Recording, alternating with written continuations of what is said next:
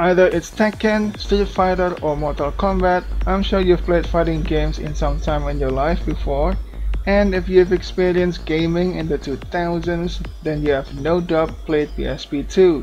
Are you feeling nostalgic about the past and wondering which fighting games is the best of all times, or the best in PSP handheld console?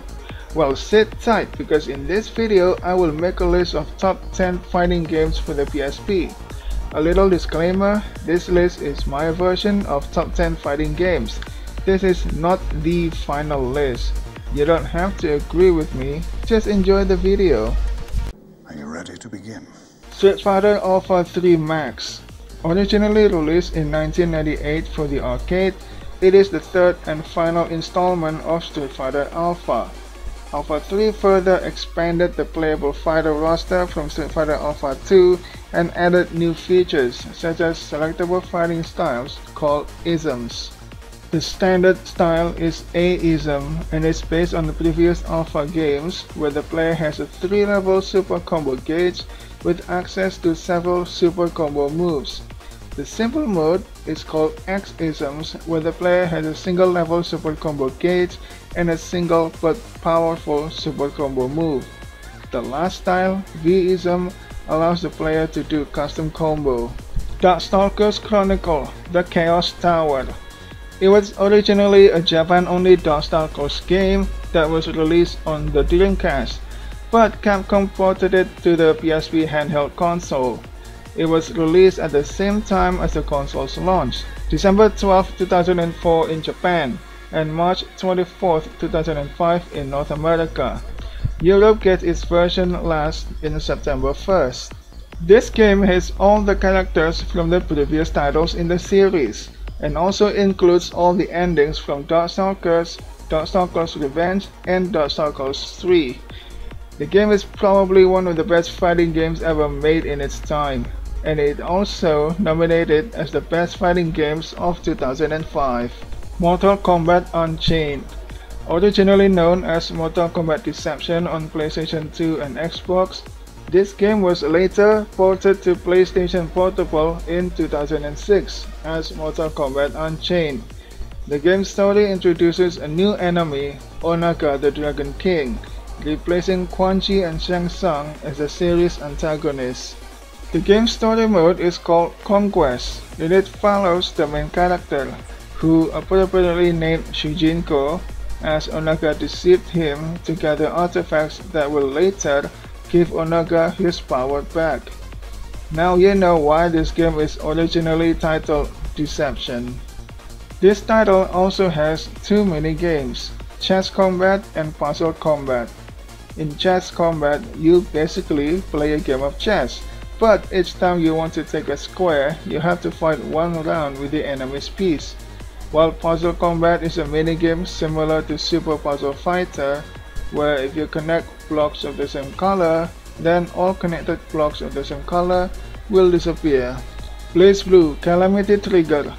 Calamity Trigger was originally released on the arcades, but it is ported to PlayStation 3, Xbox 360, Windows, and in 2010 to PlayStation Portable.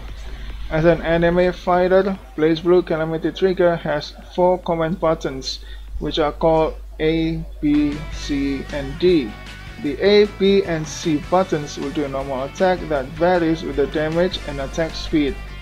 The D button, however, is unique to its character, making unique gameplay mechanics for its characters. The game has a deep gameplay that I can't summarize in this short review, but BlazBlue is one of my favorite fighting games, and if it's not a port, this game will land higher up the ranking. Guilty Gear XX Action Core Plus. Guilty Gear X2 was first released in the arcades back in 2002, and later ported to PlayStation 2 in 2003. After that, the game got many updates, and by many, I mean many. From Guilty Gear X2 #Reload, Guilty Gear XX/, Guilty Gear XX Action Core, Guilty Gear XX Action Core Plus, and finally Guilty Gear XX Action Core Plus R. The one released for PSP is Guilty Gear XX Action Core Plus, featuring the return of Cliff and Justice, mission mode, a new survival mode, a new gallery mode with additional illustrations. This version also fixes some bugs from the previous version while also rebalances the game. Dragon Ball Z Tenkaichi Tag Team. Developed by Spike and published by Namco Bandai Games, Dragon Ball Z Tenkaichi Tag Team is the only game in the Budokai Tenkaichi series that's released for the handheld console. As written on the title, this game features 2 vs 2 fights. The story mode, called the Dragon Walker, follows the events from the anime and manga. Just like the other game in the Budokai Tenkaichi series, this game has a ton of characters, with over than 40 characters from the Dragon Ball Z timeline. Naruto Shippuden Ultimate Ninja Heroes 3. The first game of Naruto Ultimate Ninja series was published in 2004 for PlayStation 2 console, and it has 5 spin-offs for PlayStation Portable.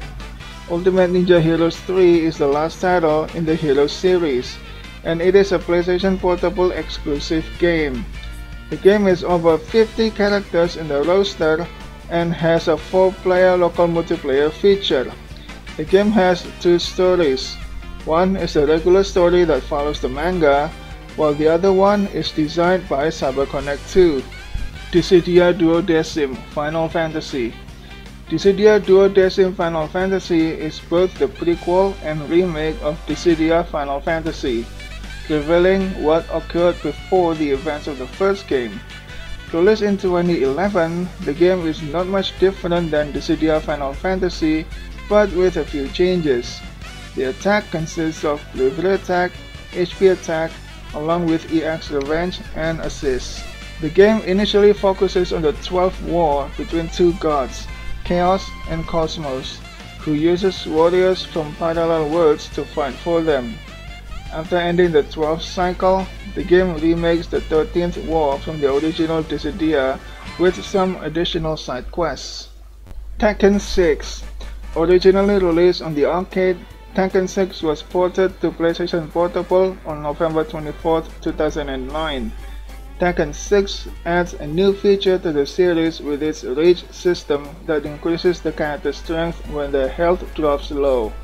The game introduces new characters including Lars, Heihashi's illegitimate son, Alessa, a robot that can use her head as a weapon, Leo, a Baji Chuan fighter, Bob, a martial arts genius, Miguel, a matador who have a personal revenge with Jin, and Zafina, who wants to prevent the clash of 2 evil stars. Soul Calibur Broken Destiny. The number one thing that makes me give the number 1 position to Soul Calibur Broken Destiny is this game is not a port from arcade or other console, but developed for PlayStation Portable from the get-go. Released in 2009, it brings many features that also found in Soul Calibur 4.